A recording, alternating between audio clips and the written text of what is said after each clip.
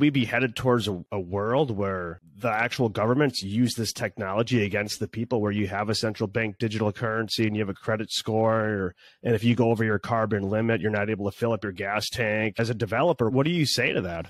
I probably shouldn't say it on the radio, but look, the thing is about these people is they're not that bright. You know, you got to realize that, I get it, they're following some plan that their great-great-great-great-grandfathers made 1,000 years ago, and they imagine that they're going to steer society in a certain direction, and then guess what? The world's complicated.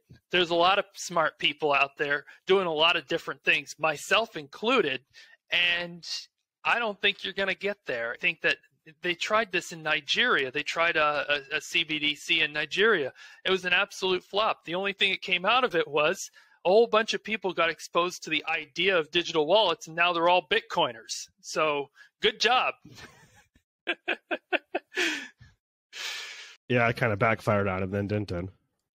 Yeah, I'm not particularly worried. We have to keep working. We have to usher in this era of enlightenment. We have to work really hard to make sure that we get from where we were to where we want to be. A decentralized world, a world where everybody participates, not a world where we own nothing and we're happy. A world where we want to be is the closest definition of where we want to be is where we think we are, but without the corruption. Because where we think we are, we all live in democracy, we all vote for our leaders, everything is by rule of law.